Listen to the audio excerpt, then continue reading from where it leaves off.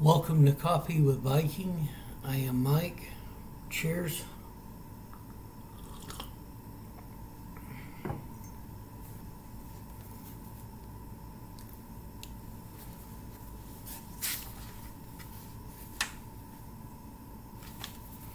Today's devotion, one in Christ Jesus. Jeremiah 54. In those days and in that time, declares the Lord, the people of Israel and the people of Judah shall come together weeping as they come, and they shall seek the Lord their God.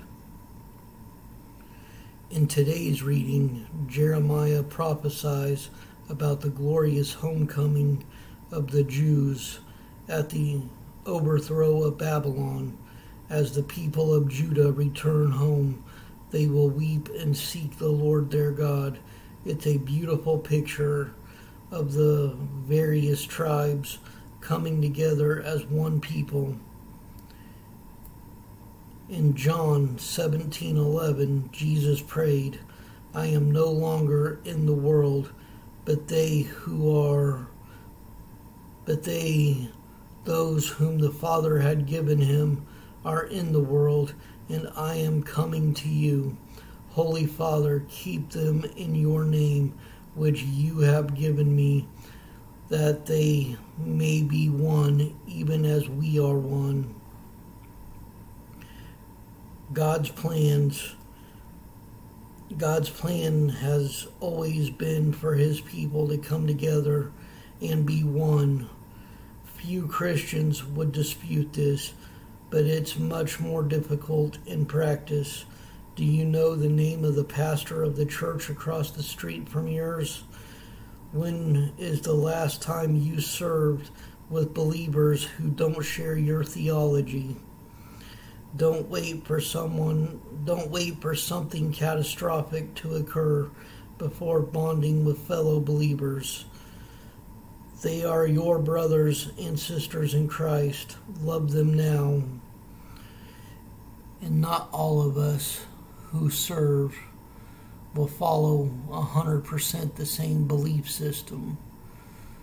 But the one thing that we do share is knowing that Jesus Christ died for our sins on the cross, that he is our Lord and our Savior, and that without him we would be lost.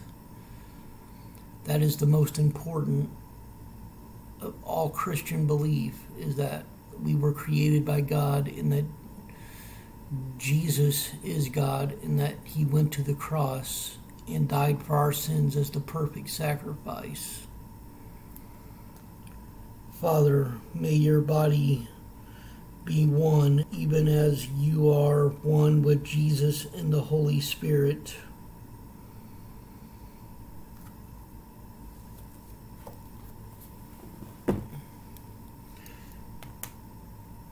And as God, Jesus, and the Holy Spirit are one, yet three separate beings, we are also one with them, but yet separate beings as we are us.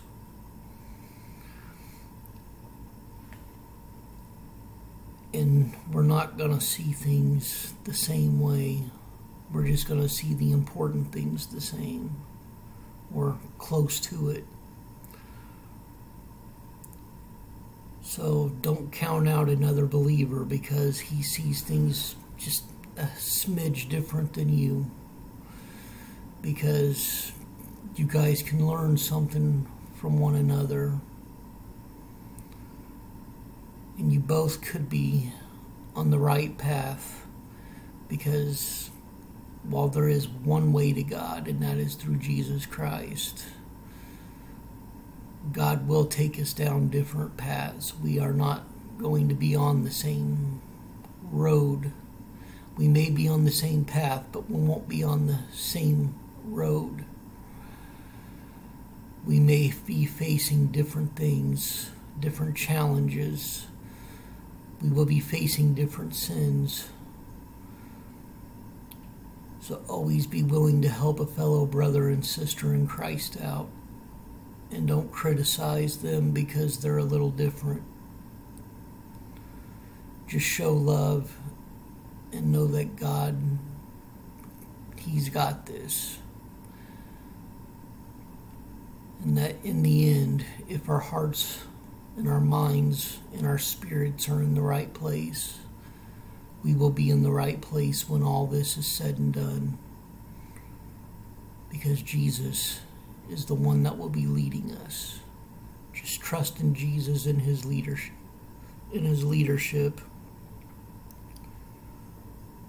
Stay blessed. Stay caffeinated. Stay strong in His holy word. Much love.